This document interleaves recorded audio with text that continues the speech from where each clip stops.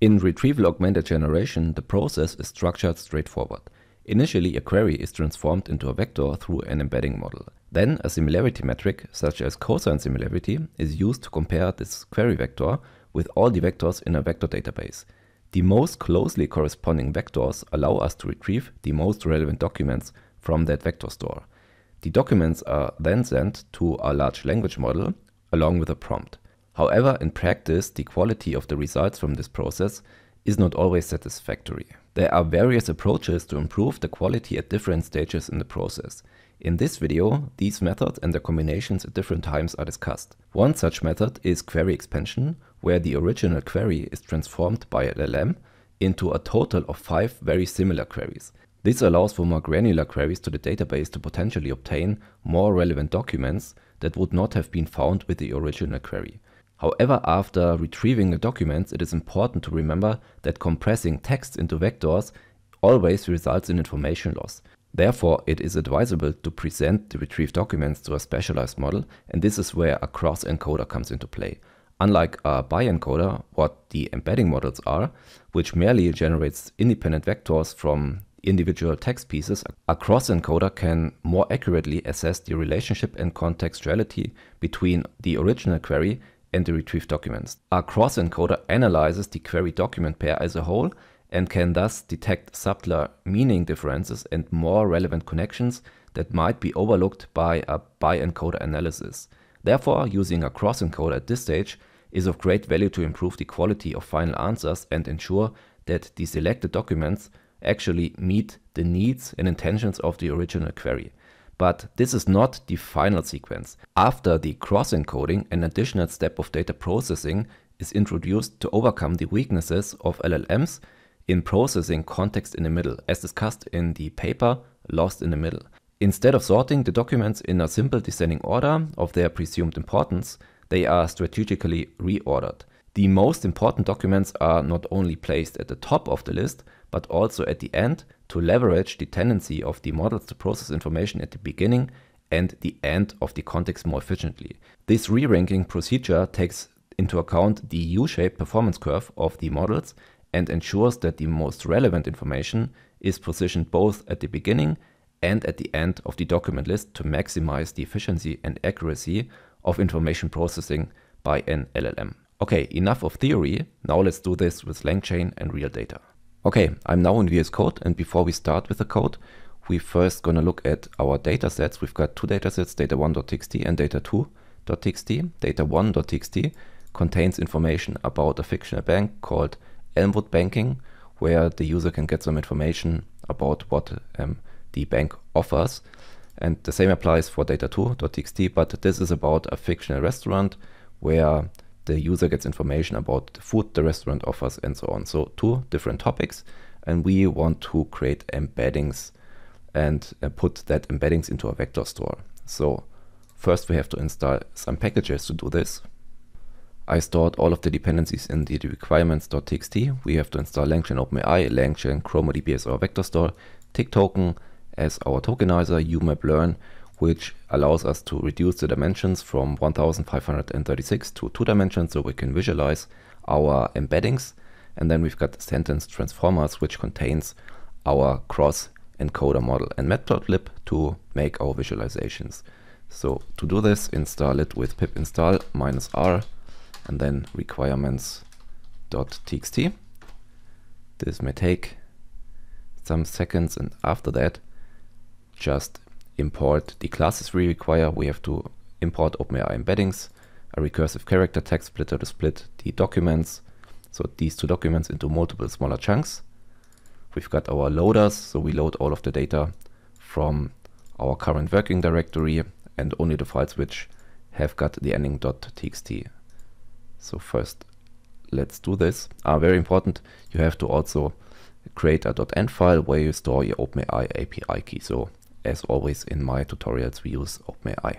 So let's run the first line. So we import the classes and load our environment variables, and then we load the files from our working directory. So but first we have to rename the requirements.txt because we don't want to embed the requirements file. So let's have a look at the length. So we've got two documents, this is fine. This is data1.txt and data2.txt. And now let's use a recursive character text splitter to split these documents into smaller chunks. So we first create a new variable called new docs, which only contains documents, and then we extract the page content attribute from that documents and store it as another list. So we now have the documents list and a list with only strings. Let's run this. And now we want to create our embeddings. So as class we will use openai embeddings, and what's cool is that openai just released a new embedding model, and this is one which we will directly use. So we use the text embedding 3 small. In my opinion, this is a much better model than ADA 002. So let's directly use it. Okay, now we want to create vectors from the doc strings. So these vectors will be stored in the vectors variable. So we need these vectors to visualize these later with UMap. So only 2 dimensions will be created from these vectors. Okay, so now let's create our vector store, which we do with chroma. So we create our dp variable and make it a retriever with the sRetriever method. And we only want to retrieve the top 6 documents from that retriever. So let's run that. So great, our setup is now done. And we can now use the UMap class to create a transformer from that vectors. So we instantiate the UMap class, pass in a random state, so we don't have any variables here, and we use the fit method and pass the vectors here. So this is our transformer, and now we want to transform these vectors in only 2 dimensions to make a visualization of our embeddings. So this may take some time.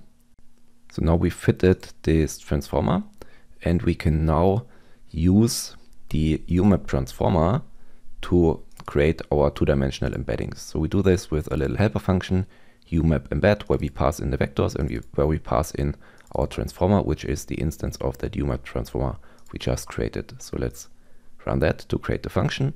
And now we use that function to calculate our global embeddings. So only our 2-dimensional global embeddings, of course.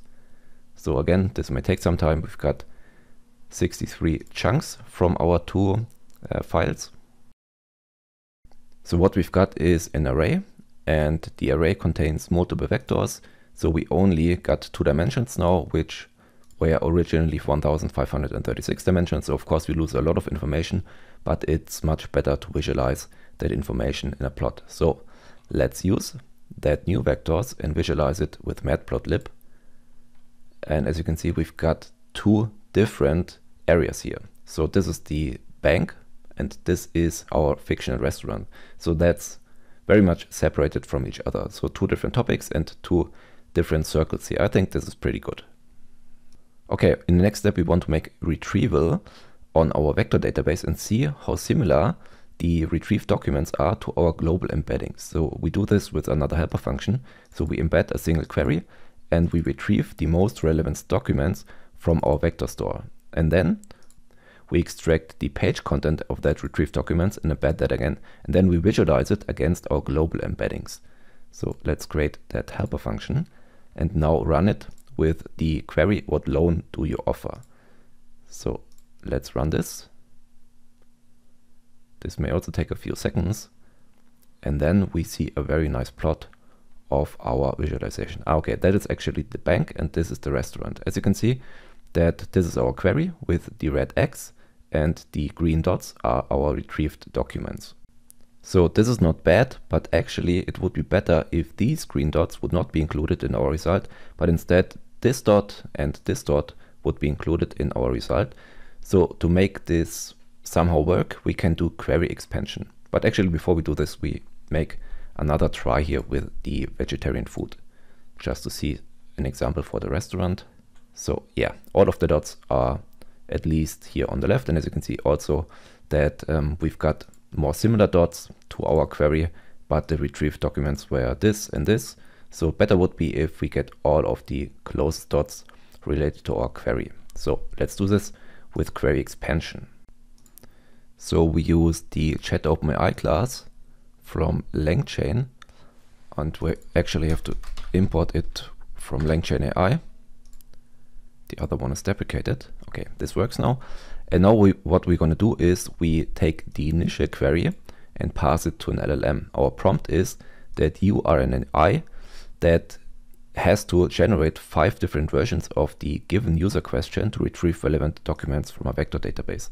So the LLM will be instructed to do this, and we pass it to an output parser where we got all of our results in a new line. So let's run this. And now we get our queries. And yeah, this is the list of strings. Do you have any vegetarian options available? Are there any vegetarian dishes on your menu? Do you cater to vegetarians? Yeah, very similar queries. And these should help us to now get better results. So we make a list comprehension here, and I want to retrieve our documents from our vector database based on every query. This documents list now probably contains a lot of duplicated values, and we want to drop the duplication. We can easily do this with a set in Python. So we iterate over each of the documents and have a look if the page content is already in this set or not. And if it's not in a set, we append it to the set. And at the end, we convert our set to a list again. So let's run this. And now we have our unique documents. And yeah, actually, I think it's 1, 2, 3, 4, 5, 6, 7, 8, 9. So instead of 5 or 6 documents, we've got 9 documents, which should be closer to the original query. We now got 9 documents, but we only want to send 5 documents to the LLM. We retrieved the documents with a similarity score, which is good, but not nearly as good as checking the similarity of the query and the documents with a specialized model. Drawback is that the specialized model is very slow and computationally expensive, so we only use it as the second step of our retrieval process. We use a BERT cross encoder to rank our query against the documents we retrieved. So let's import a specialized cross encoder class. So from the library sentence transformers, we import the cross encoder and pass in a model we want to use. We will use the MS Marco Mini LM L6v2 as cross encoder. We now create pairs, so query and document. Here's the query and here is the doc. Since the scores are calculated pairwise and each pair is passed to the transformer model individually. So now we use the predict method and pass in this as list, and this will be calculated then for each of our pairs, and we will get scores. So we get back this array from our model, and now we use zip to create a tuple of score and doc, so we can see which document belongs to which score. And now we can also re-rank this list. So now we've got a sorted docs tuple, and this is the highest score. So La Bella Vista also provides itself on its vegetarian and vegan options. So this is the query which scores highest in our model, and this is now ranked differently than before. And what we're going to do now is we only want to get the 5 most similar documents. So we use this list and extract only the content, and we drop the original scores. So these are now the 5 documents we want to send to an LLM. We've got one last issue with how we ranked our documents, so from top to bottom, and this has something to do with how context is used in an LLM. So this is very nice described in the paper Lost in the Middle, how language models use long contexts. And here in this graph, you can clearly see that the accuracy drops from the top position to the middle position and rises again on the last positions of the documents. So we want to have our most important documents at the beginning and at the end of an LLM call. So LangChain provides a very nice re-ranker for that, and this is the LongContext Reorder class. So we just import that, create an instance, and then we pass in our list of documents. And that's actually it. So now we've got our most important documents here on the top and on the bottom. And we can now send these documents to the LLM. Great. So this is how you do two-stage retrieval with an embedding model and a cross encoder, and even use another re-ranker to cover the lost in the middle issue. Thanks for watching.